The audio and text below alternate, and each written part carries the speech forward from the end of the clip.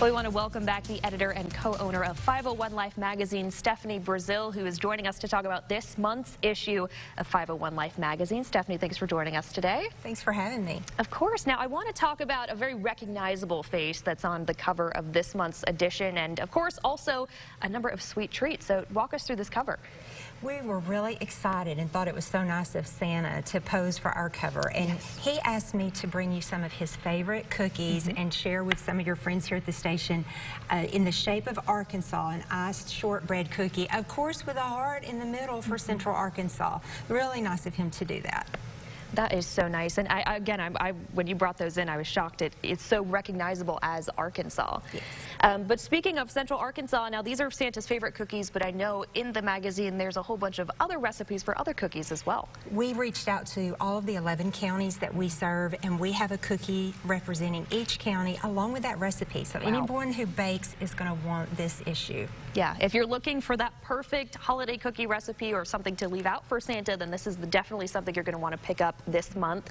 But besides, you know, the Christmas sweets that we're getting, I know there's also Christmas decorations that you're covering, including one particular house that's kind of blowing everyone out of the water. Yes, David Glaze, he has decorated 8 trees in his home. Wow. He's the conductor of the Little Rock's River City Men's Chorus. And so every fall, he's so busy getting ready for that with lots of rehearsals. In fact, they have free concerts next week here in Little Rock. But back during the pandemic, he decided, I'm going to pull out all my decorations and put them up, and then I'm going to pare it down. Well, he ended up needing 8 trees, and he's decided to just go with it. He also paints an abstract painting to go with each tree and match the colors on it. Wow. So some beautiful photos in the magazine of David's trees. A multi-talented person, of course, who's decorating. So we've covered sweets, we've covered decorations, but of course you also think of kind of like good food during the holiday season, and I know you spoke with a number of bakeries about what they're seeing now.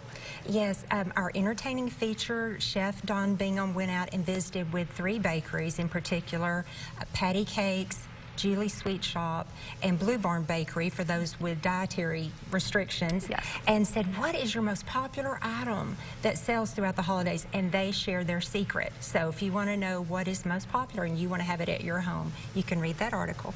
And finally, I know that there is a great story about something happening in Clinton as well. Yes, the Cowboy Clydesdale horses from Clinton are taken to events and parades throughout the year as a donation just to make those events more special. And that's happening tomorrow in Van Buren County, Clinton, from about 10 a.m. until dusk.